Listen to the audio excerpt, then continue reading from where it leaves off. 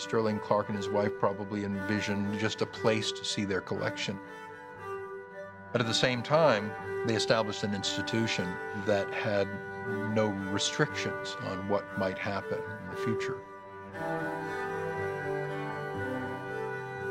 They knew that in embracing a college community, there might be things that might happen with that institution if it were endowed well enough and on a large enough piece of land as he gave it, and that might surprise them.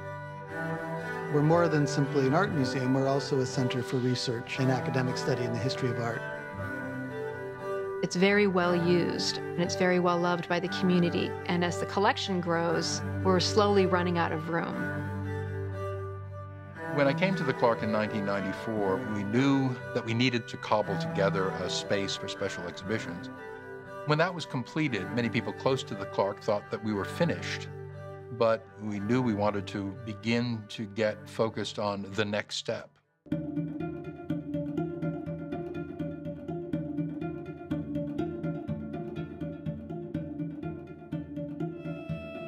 One of the reasons we did pick Mr. Ando was his classic modernist style that could mesh with the two somewhat discordant buildings that we had on our campus.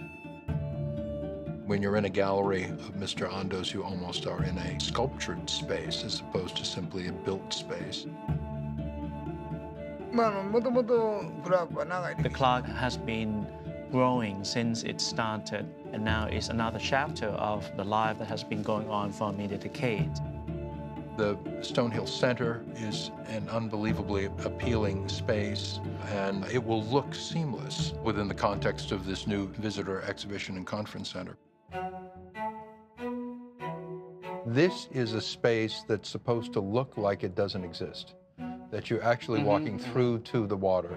I do appreciate where the design team would have frustration here. I mean, this is where function is challenging design. We've had a lot of interaction with the architects about basically every square centimeter of the buildings and how they function. We've wanted to be sure that we don't lose that sense of the intimate viewing experience that you get at the Clark. The Ando building will have very clean, modernist spaces that are a wonderful canvas. The best that the architecture should do is to really let those artwork be able to shine and speak to the people themselves. At the same time, I'd like to try the best for the architecture to really relate to the landscape in a way that it feels like it's a sense of harmony around the campus.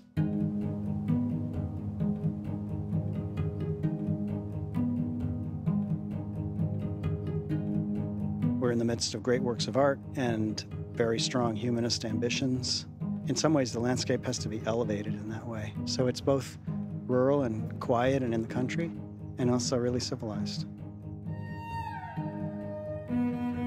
Expanding the Clark campus presented many challenges, but what has transpired, I think, has been something that really embraces the notion of the Clark actually as a great thing that just happened to be there.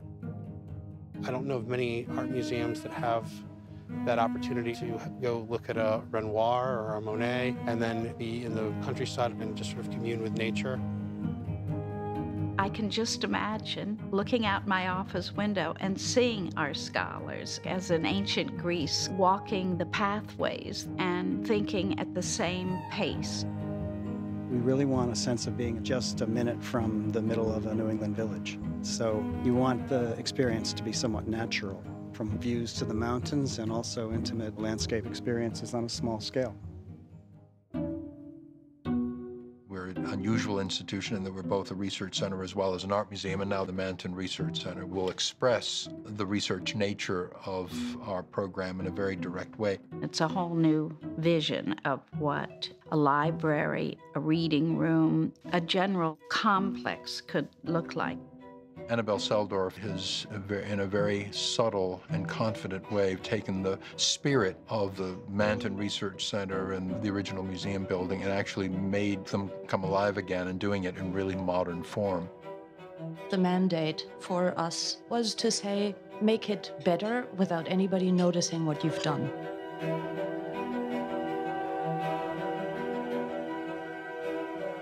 It's It's going to be so spectacular here.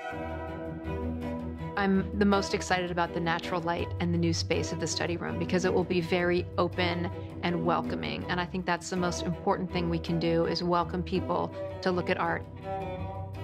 Once they've experienced this world, they're so eager to come back and think their deepest thoughts and write their greatest books.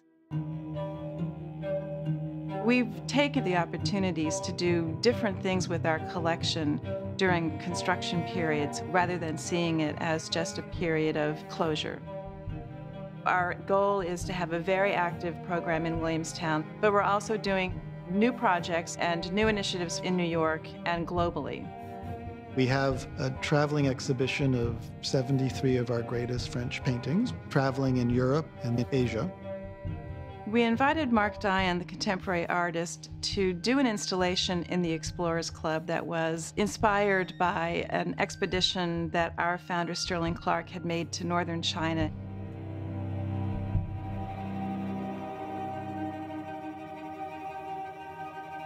All the things that we do now will be exponentially raised to a higher degree. We are learning to expect the unexpected by going through this process of change and thinking outside our normal box. A lot of museums want history to be very static and stay the way it is and don't question anything. But challenging preconceived notions is very much what we're about. We want to kind of maintain the familiarity while also opening up a future of possibilities.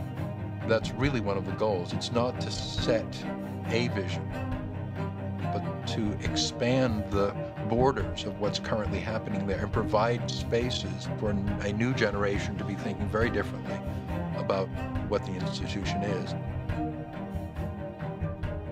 I think we're going to have Williamstown's most interesting skating rink.